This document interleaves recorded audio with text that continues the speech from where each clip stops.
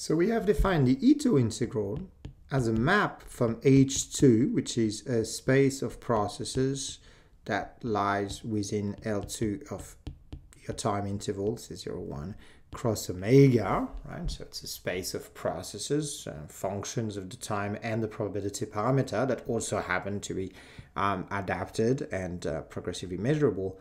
And then you go into the space L2 omega of random variable. Right? And the way you do that is to f, you associate the integral of f of t dbt from 0 to 1, and you have to remember that this integral is defined as the limit as n goes to infinity of the integral 0 to 1 of fn t dbt, where fn t, fn is a sequence in H2 naught that converges to f in L2 naught.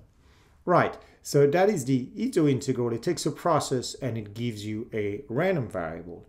But now what we would like to do is form a version of the Ito integral that sends a process to a process. So question, how do we define a Ito integral that sends an H2 process to another H2 process? And the naive guess, I would say, would be to take the function f, the process f, to the process t maps to the integral from 0 to t of f of s dbs. And we haven't quite, well, we could just change our definition of the Ito integral to go 0 to t, or you can take the indicator function of 0t and then integrate that against f of s dbs, right? This is a perfectly valid H2 process. So this Ito integral is well defined, and you could say, well, this is going to be my Ito integral, my extended Ito integral mapping process to process. Now, the problem with that is that if you have sets AT in FT, so for some t in 0, 1, take a set that has probability 0. Right, now you can change your process at fixed time t on that set AT in any way you want. If you modify a element of L2 on a set of measure 0, you're actually not changing it at all, because everything is defined up to almost everywhere equivalence. So, right, now if I form the set t cross AT, so f, an element of H2, can be modified, so, or more, I should say, not f itself, but ft, or I tilde of ft dot, can be modified on t cross AT, since the probability of t cross AT as a subset of 0, 1 cross omega is 0. But now the problem is, when you take the union of all these things, you get that your Ito integral, defined as this I tilde, can be modified on the union of all these sets in any way you want, right? For each t, you can modify it on AT, your random variable omega goes to ft omega in any way you want. But the problem is, the probability of that set may not be 0. All right, because although each individual set in that union has probability 0, the union is over something uncountable. So the probability of the union may not be 0. So your Ito integral going from process to processes defined in this particular way is actually defined up to sets that may not have measure 0. So it's not well defined, right? So that's really a problem. You cannot just naively take your definition here that was going processes to random variable and extend it as a integral processes to processes just by multiplying by this indicator function. This feels like it's the right thing to do. However, this is not well defined because this is only defined up to these sets at least, and these sets may not have probability 0. So what we will see in this video is how we remedy that problem and make sure that this defines uniquely a process. And the way to do that is to say, well, I'm actually not going to look at every possible modification of that up to such sets.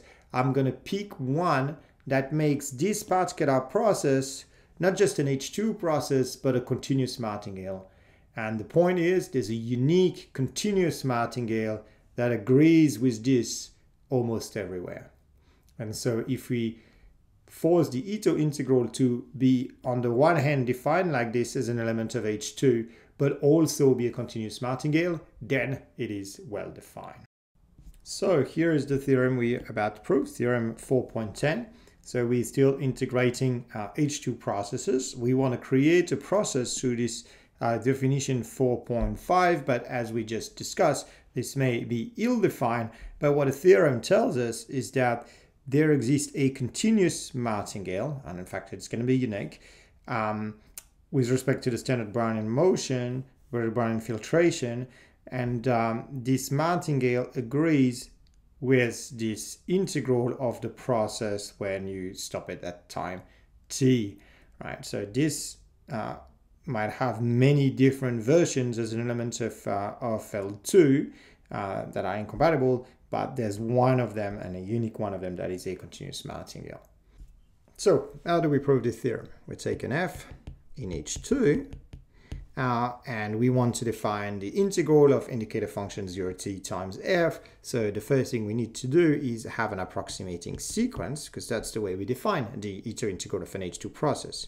So we take fn in H2 naught for all n in n, such that f minus fn in L2 norm, L2 of 0, 1 cross omega, tends to 0 as n goes to infinity. Right? That's my approximating sequence, and I'm going to explicitly write what this approximating sequence look like.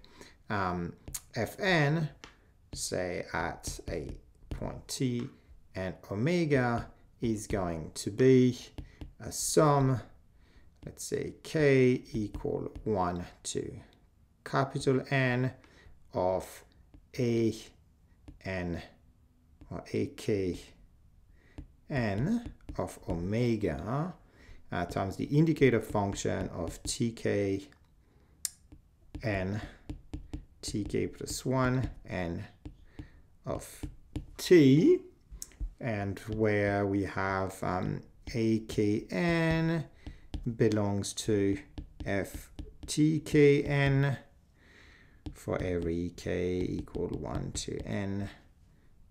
Capital N could depend on little n, and for every n. And the sequence tkn is an increasing sequence that starts at 0, ends, that strictly ends, and end up at tn n plus 1 being equal to 1. All right, that's generically speaking what the way H2 naught processes look like. So what is the integral restricted to 0t of fn? Okay, the Ito integral of that, well, I have to know where t is, so let's pick a k between 1 and capital N, such that t is between tk and tk plus 1. It's a unique k that does that. And then the integral is, by definition of the Ito integral, akn times bt minus, so all of these are functions of omega, of course, they're random variable. So bt minus btkn,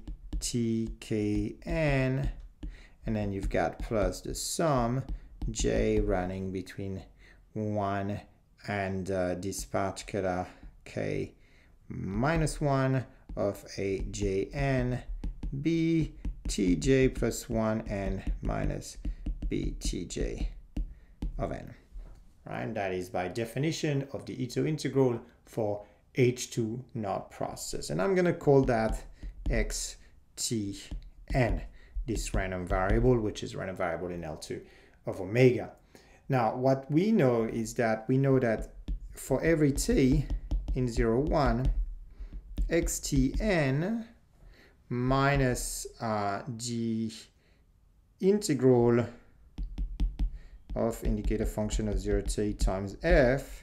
Now this in the L2 of omega norm has to go to 0. That's by Ito isometry, and therefore by the construction really of the Ito integral for H2 processes. This is really defined as the limit of this approximating process, and we've seen that it's independent of the choice of approximating sequence. But that is for every t, right? For every t, I get a convergence in L2. Now that's not what I want. I want to construct a continuous martingale as the limit of my approximating processes, right? So I want to limit in the space of continuous function. So to do that, I want to exploit Doobb's L2 martingale inequalities, and that requires xtn as a function of t, so as a process in t, to be a martingale. It's in L2, that's for sure, and that's by construction of the Ito integral. But it's also a martingale. And actually, I'm not going to make that a claim. I'm going to make that an exercise. That's a very good exercise to do. And just the hint to do that exercise is that if you have if your t is greater than s, and let's say it's greater than some tkn, and that tkn is greater than s, then whenever you take the conditional expectation of akn bt minus btkn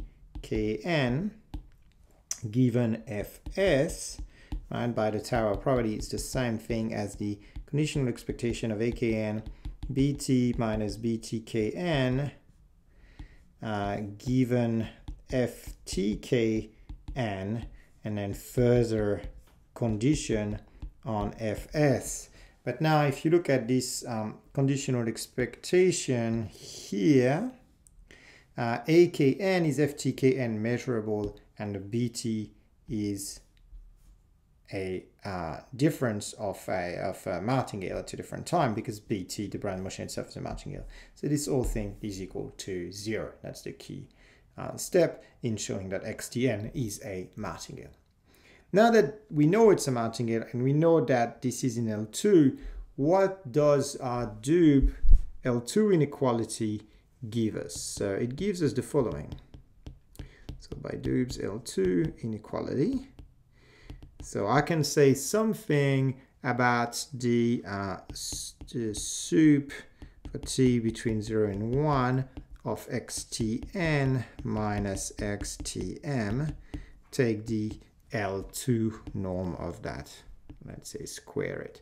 So for n and m in n, right, I want to show that I have a Cauchy sequence in the space of continuous functions. So in order to do that, I have information about this L2 norm of the sup, and I'm going to use basic properties of probability to say that the supremum of xtn, the probability of this supremum being large, is smaller than 1 upon epsilon squared times the L2 norm of this supremum. Okay, so that's for any positive epsilon. So now Doobb gives me that this is smaller than 1 upon epsilon squared times x1 of n minus x1 of m in L2 squared. But what is that? I mean, this is literally the Ito integral of fn minus fm. Right, and so by Ito isometry, this has to be the same as 1 upon epsilon squared times the L2 norm, L2 over time and the probability space of fn minus fm squared. But we know that goes to 0 as n and m goes to infinity, because Fn converges to f. So since Fn is Cauchy, we can make these differences Fn minus Fm as small as we want, as we pick n and m large enough. So we can pick a subsequence. So we can pick an increasing sequence of real number nk such that the probability that the supremum from t between 0 and 1 of xtn minus xtm is greater than, say, sorry, I'm going to put n equal nk and m in plus 1 and m equal nk, such that having that greater than, say, 2 to the minus k is smaller than 1 upon 2 to the minus k squared, and then I can make my fn minus fnk minus fnk plus 1 as small as I want, and I'm going to make them smaller than 2 to the minus 3k, such that this whole thing is smaller than 2 to the minus k, right? I can do that by picking an an appropriate subsequence, because this quantity can be made as small as I want, because Fn is Cauchy in L2. So what does that tell me? That tells me that these probabilities here are summable, right? But if they are summable, then the Borel-Cantelli lemma tells me that with probability 1, there's only finitely many terms where this supremum is large. So by Borel-Cantelli, there exists a set, let's call it E, included in omega, that has probability 1, such that for every omega in E, the set, so supremum, I should say like that, for such that there exists a n, well, such that, okay, such that the supremum of xt nk plus 1 of omega minus xt nk of omega is smaller than 2 to the minus k for all but finitely many k in n. So that's the supremum from t between 0 and 1. But what is that telling me? That's telling me that, therefore, for every omega in E, this supremum xt n of nk of omega as a sequence in k is a Cauchy sequence. So sorry, no, that's not the way to put it. So this,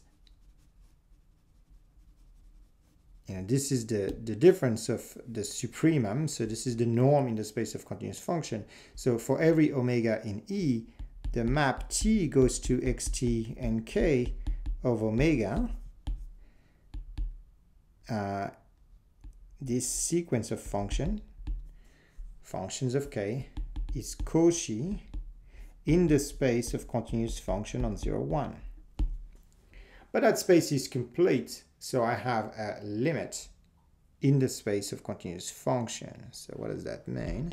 That means, therefore, there exists a, so for every omega in E, there exists a map t goes to xt of omega, which is a continuous function on 0, 1, and which is such that the supremum of a t 0, 1 of xt nk of omega minus xt of omega goes to 0 as k goes to infinity. So I have defined a continuous function xt of omega for every omega in the set E, and the set E as probability 1. So I have defined almost surely my, what I hope is my continuous martingale. So what I know is that this is a continuous process, but I have to show now that this is a martingale, and this is indeed coinciding with the Ito integral of the indicator function of 0t times fn. So let's do that now. Okay, so first of all, there's a slightly subtle point. We have that for every t in 0, 1, x, t, and k certainly tends to something in L2, right? So in fact, it tends to what? It tends to the integral of f and k. So minus the integral 0t times f and k in L2 of omega, this goes to 0. So we do have convergence in L2, but we don't know if this right here is actually, or more precisely, the limit of these things is actually in L2. So we have that xt and k goes to some yt as k goes to infinity in L2, and we want to show that this yt is xt. Now, well, what happens almost everywhere? Well, almost everywhere we have that xt and k omega goes to xt of omega as k goes to infinity. That's for every omega in E, and E has probability 1. So yt has to be xt almost everywhere, so they have to agree as elements of L2. So we have that xt and k certainly goes to xt in L2. Now, we have to show that this xt is also a martingale. So how do we do that? Well, we look at the expectation of xt minus xs given fs. We want to show that this is 0. We're actually going to show that the expectation of the absolute value of that is 0. And then we use our approximating sequence. So what do? We use triangle inequality and Jensen, and we say that this is smaller than the expectation of xt minus xt and k plus the expectation of xt and k minus xs and k given fs, and then take the expectation of that. That's the middle term. And then we have the last term where we just use Jensen and control by the expectation of xs and k minus xs. Right, now this middle term here, which is the only one where I haven't applied Jensen and got the absolute value inside, that's because I don't want to do that. This is 0 using the fact that xt and k is a martingale. So this entire thing is equal to the L1 norm of xt minus xt and k plus the L1 norm of xs and k minus xs1. And that is true for every k in n. Now you can control the n for every t greater than s in 0, 1. So you can control the L1 norm by the L2 norm, that's just Cauchy-Schwarz inequality, and you get the L2 norm of xt minus xt and k plus the L2 norm of xs and k minus xs, and this goes to 0 as k goes to infinity, right? Because we've just seen that. I mean, xt is the limit as in the space of continuous function of the process xt and k, but also for fixed t is the L2 limits of it by uniqueness of L2 limits. All right, now that gives me the martingale inequality. So what have we got? We've got that xt as a process is a continuous L2 martingale. Okay, and by uniqueness of limits, it has to be unique. But also, if I had two different continuous L2 martingale and they agree on all the rational points, by continuity, they would have to be equal. So this is this unique L2 martingale that I was looking for. Now, the last thing I have to show is that this is indeed the integral of indicator function of 0t times f. But that's pretty clear now, because if I look at xt minus this integral of indicator function of 0t times f, and I do that for any t in 0, 1, then what do I get? I get that the L2 norm of that is smaller than xt minus xt and k.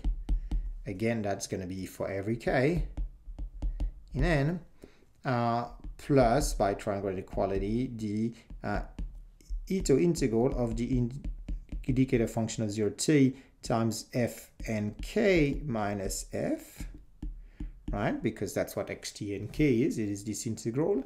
And then you can apply Ito isometry, and you get that it's xt minus xt and k in L2 norm plus the L2 norm of f and k minus fn. Maybe I'm going to throw away now this indicator function that I don't need on the second term. All right, it's just going to make the L2 norm smaller.